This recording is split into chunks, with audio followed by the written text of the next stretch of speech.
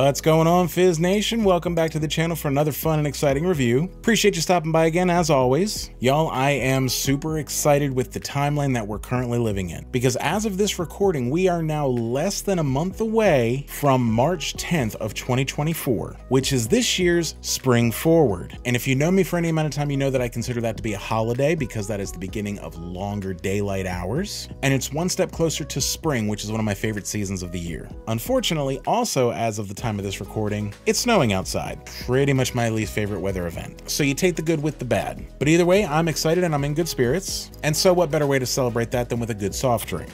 Now, obviously, I don't know yet if this soft drink is going to be good. That's the purpose of this channel. But I've been looking forward to this one for a couple months now, because this week we're going to go ahead and try the first new original flavor of 2024. So let's go ahead and get right into it. This is Canada Dry's newest fruit flavored offering called Canada Dry Fruit Splash. It markets itself as being made with a splash of real fruit juice, specifically cherry juice. Obviously not a lot of it because it says that it contains 1% juice on the back. It also says it's caffeine free, which I think is par for the course with ginger ale, which is exactly what it says it is on the label. It is cherry ginger ale. Now, if you've been watching the channel long enough, you know that last year Canada Dry came out with a special flavor called Black Cherry Wisniak, which was not a ginger ale, it was just a cherry soda. A really good one, might I add. So good, in fact, that it won 2023's Surprise Flavor of the Year award. Card is above my head in case you missed last year's Fizzy Awards.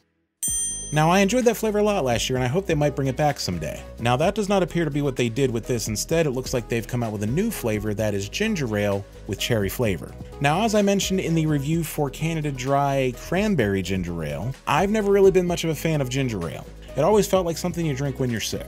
But seeing as we have a soft drink review channel to run here, I'm not gonna let that stop me. So you know what time it is? It's time to go ahead and get right into the content you guys are here to see. Let's go ahead and pop the top off of this bad boy and give it the old sniff test. See what it tells us.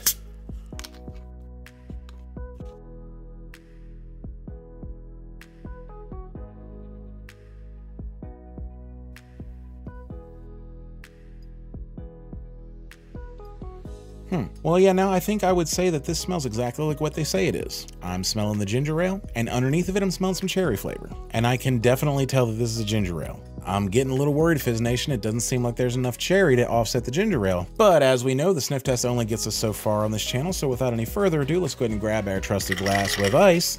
We're gonna go ahead and give it the old pour and see what else there is to find out about this. All right, so as you can see, we don't have a very saturated color here. It's just a sort of light pink, light magenta. It's pretty translucent. I can see right through the glass. I think it's very similar in color to last week's review for Peach Knee High. Card above my head.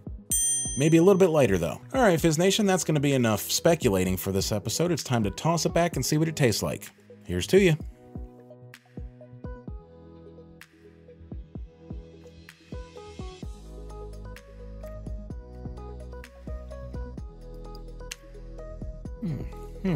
Okay. Well, this flavor is a little bit more balanced than I thought it would be based on the sniff test. I can still taste the ginger ale. It's definitely present. And the presence of the cherry flavor is pretty much equal with that. I think I would probably say it's about 51% to 49% ginger ale and cherry flavor respectively for this. Now I'm noticing that familiar residue that's being left behind in my throat because of the presence of the high fructose corn syrup, which does make this a little bit less refreshing. But the flavor's not bad in it. I mean, it's pretty decent balanced flavor. It certainly tastes a lot better than regular ginger ale as far as I'm concerned. But I don't know, there's something missing here. Like, the flavor overall is a bit mild. It doesn't have much of a bite to it. Like, I can absolutely tell that it's a ginger ale, but less emphasis on the ginger flavor and more emphasis on a cherry flavor.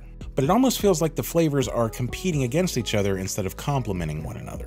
As far as the flavor itself is concerned, I mean, it's good, but it's almost a little bit confusing, if that makes any sense. Like, I wouldn't say that I dislike it, but I feel like it just doesn't quite settle in with itself like other flavors have in the past. Not sure how much sense that makes, but I'm also not sure how much sense this makes either. All right, so what do I think? I think overall, this is one of those flavors that doesn't quite understand what it wants to be. Like, it feels like there's almost a bit of a power struggle here. Like I said, the cherry flavor is not particularly complementary to the ginger ale flavor. It's not by any means what I would call a bad flavor, because like I said, as far as balance goes, it's pretty much half and half, cherry and ginger ale. Like, does this want to be a cherry soft drink or does it want to be a ginger ale? I feel like when it comes to ginger ale, you probably should pick a lane. Because just about every time I have tried a flavored ginger ale, I feel like this is kind of almost always the result for me.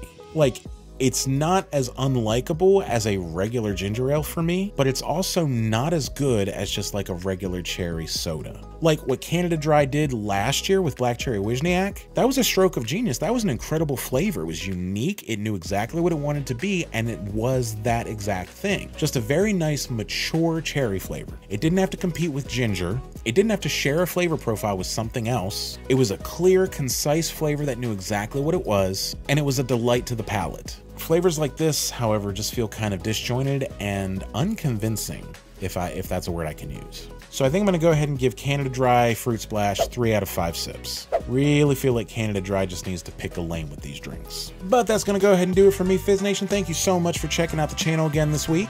We got a good handful of new flavors coming out the next couple of months. I know there are some new Coke flavors that are coming out that I cannot wait to get in front of this camera. And also those other flavors that you guys have been sending me lately, I'm working through them. I've got a plan on which ones I plan to review on this channel. So if you're looking forward to seeing those, make sure to hit that subscribe button and ring the bell so you don't miss notifications for any future videos. And while you're at it, go ahead and hit that like button if you enjoyed this video. It really helps us out a lot. I'm gonna get out of here, go ahead and finish this up. You guys have an awesome week, and we will see you next time.